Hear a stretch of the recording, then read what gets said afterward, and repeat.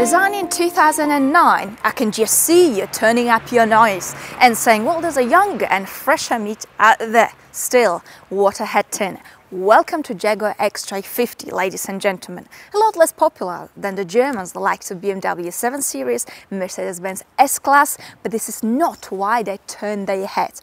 It's because of this slender, striking body gliding through the streets. Here, the size does matter, 5.1 meters, simply because it makes this car look very elegant. There's a standard and long wheelbase. Today I've got the short one, but that's okay, it looks still pretty stunning. Let's hop in and see what the Jaguar XJ is all about. I must say, I do love Jag for simply not messing around and putting a proper 3-litre V6 turbocharged diesel engine under the bonnet of this car. Now, this engine goes back to the cooperation between Ford and the PSA group, but here it is actually a good thing, simply because its manners are impeccable. Now, it pumps 300 horsepower, 700 Newton meters of torque.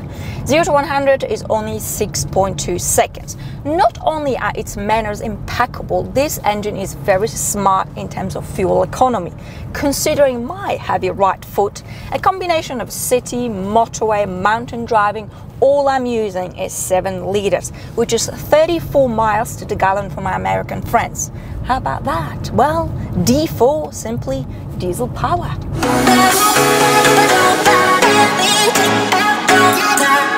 We've got an excellent 8-speed automatic transmission. It knows exactly when it's time to chop down the gears, and the change is velvety. You simply do not notice it at all. But let's pop you into dynamic mode and see what you're made of, XJ. Straight away, it sharpens its senses and you really feel this sporty Jaguar soul here, and this is something I absolutely love and appreciate. But it doesn't mean that there's any room for sort of hiccups or pulls. Not at all. It wouldn't be appropriate, would it? The gearbox is very quick because it certainly can keep up with my heavy right foot. Straight away, what happens, you get some more weight to the steering wheel and it becomes quite sharp and precise. It is actually not too bad to start with in the comfort mode. Surprisingly, it is very sort of responsive. Now, the suspension, as you would expect, it is superb. It absorbs all of the bumps and imperfections because, after all, it is one of the perfect limousines out there. Now onto the cabin. Personally, I love it. You see how the front is rounded? It adds so much flavor, so much class to this car. Now the cabin's a little bit smaller than the German competitors, but it doesn't mean there isn't enough space. In fact, there is plenty. Beautiful quality of the materials and finish. I just feel that this cabin represents this old glamorous Jaguar style, which I absolutely love, but sadly it is missing from all of the younger Jaguar models. Well, anyway, seat massage and we are ready to go.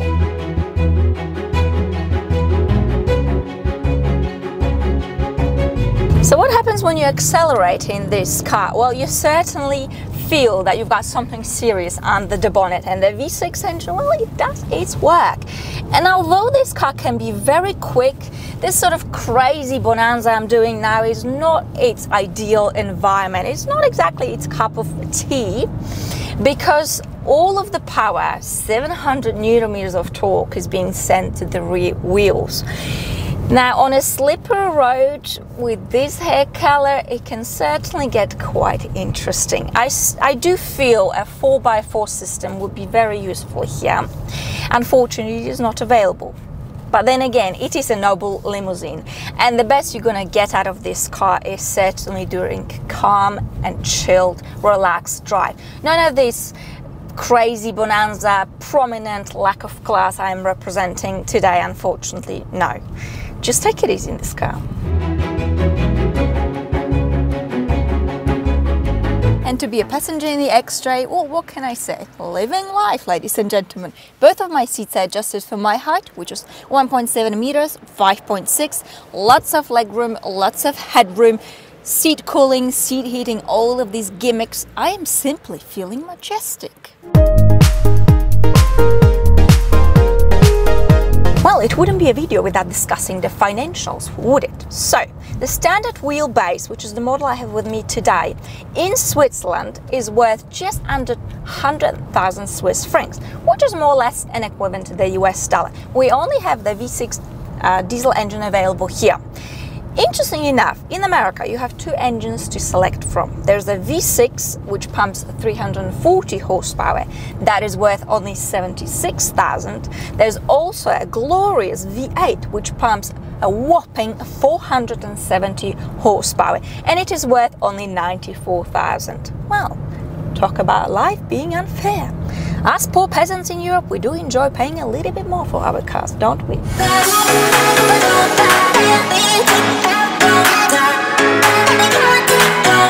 And on this pricey note, let's get this party wrapped up, shall we?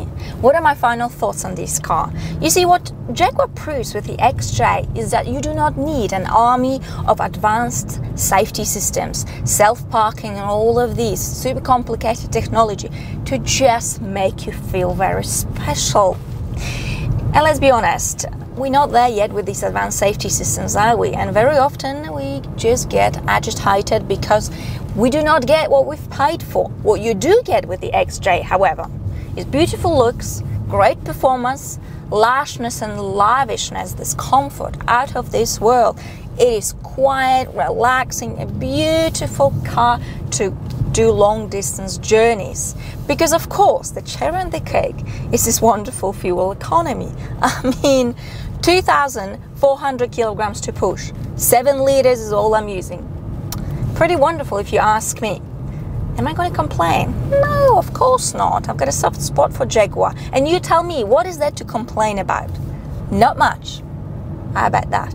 So, that's it, ladies and gentlemen. And simply, I feel a bit like a Queen of England driving this car. That's it for today. Thank you very much for watching. Bye.